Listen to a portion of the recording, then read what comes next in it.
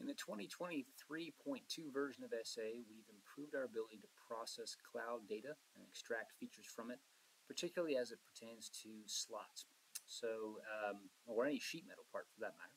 I wanted to demonstrate that for you. So first of all, if you wanted to extract a feature, so you can just go to 2D geometry and say extract from CAD.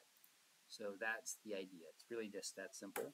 When you do so, you create a relationship, a geometry relationship, and that's the key. You have to use geometry relationships to effectively extract data from the cloud because it has all the tools built in.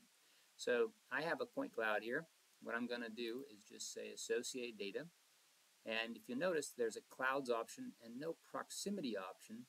You don't need it anymore. You can just use clouds and pick, and it is now associated to this feature.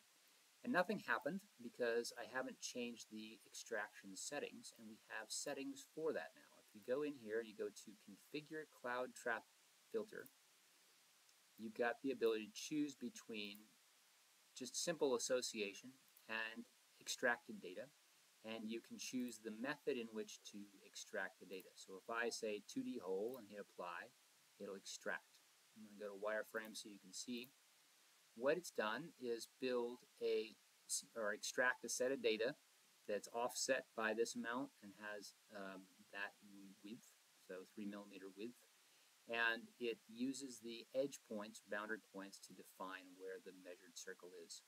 Alternatively, I could do a 3D hole, which has two sets of settings, and that's because it also extracts data down inside the hole within these bandwidth.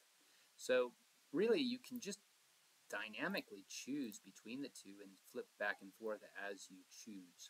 So that's the advantage of the new version. You can just use all the data, you can choose a subset, and you can just apply those settings. And every time you hit apply, it'll recompute. And it builds a new set of extracted clouds for you. So if I set this as default and close, I can then build additional features. And there's two ways. I showed you there's this one here. You can also set what faces you want to choose if you want to extract from CAD, and then use any of these additional buttons. So those are all options, but since I happen to have a bunch of circles already, what I'm going to do is just go to select nominal geometry and build them. And I actually have a bunch of slots, and I'm just going to build all of them at once. So now that I have them all, what I've done is I've essentially converted all of those geometries into geometry relationships. But if you notice, they don't have any data associated. Like this first one, I associated this pink cloud and then extracted data. So you need a way to easily associate that cloud to all of these features. And the way that you do it is you go in here under Auto Filter. Auto Filter is the entry point for that. And you can just select the relationships. And I don't need that first one anymore. And I can select the cloud. In this case, it would be that pink cloud. And we've added this Use Filter Settings. So you can set the settings in the feature, and then just simply use the ones custom set as your extraction. You hit Auto Filter, and it'll run through all of them and do its best to extract.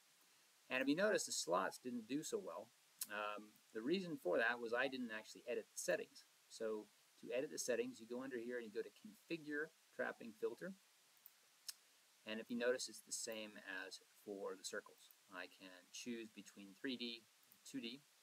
I can hit apply, and I can also say apply to selected. So since I've already built them, I can just say apply those settings to all of them. It'll immediately go out and extract all of them. So if you notice, it's a pretty dynamic process. If I close this now, another thing that's kind of nice is that the type of cloud is different. So it's extracting white clouds from the pink cloud. So if I just delete all my white clouds, I've just lost all of the data that was extracted, but I can easily reprocess them all under an option here under the relationship category, which is Refresh Filtered Cloud Data. So really, everything is dynamic. It's all tied together. That's the nice thing about saving the input or reference cloud and then allowing you to extract, is that you can then process and play with the settings that you choose, the offsets that you choose. So if you were too close to an edge, for example, that sort of thing, that's there. You also have the ability to do exactly the same thing with slots, which is something that wasn't an option before. So those are just a few of the features that really kind of make life pretty easy when you're working with sheet metal parts and you're looking to generate a report of extracted features.